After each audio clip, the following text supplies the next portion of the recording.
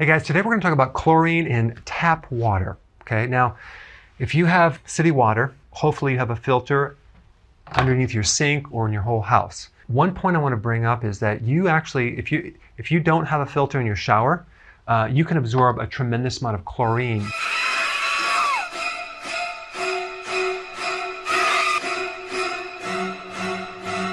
So it does go through the skin. So there's some complications to chlorine. One is lung problems, increase your risk for bladder cancer, decreases your immune system. It's very toxic to fish.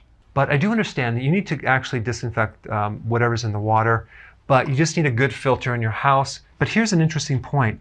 You want to call your water company and you want to find out, do they use just chlorine or a chemical called chloramine? Because the problem with chlorine is it evaporates easily and then it's gone. But what they did is they added ammonia to make a new chemical compound called chloramine, which is highly persistent. It stays in the water a lot longer, but the problem means it's more toxic.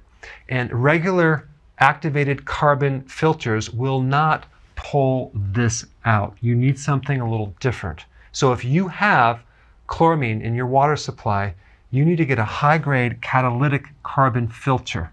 Just a different filter you want to add either underneath the sink or for the whole house. All right, that's my tip of the day. Thanks for watching.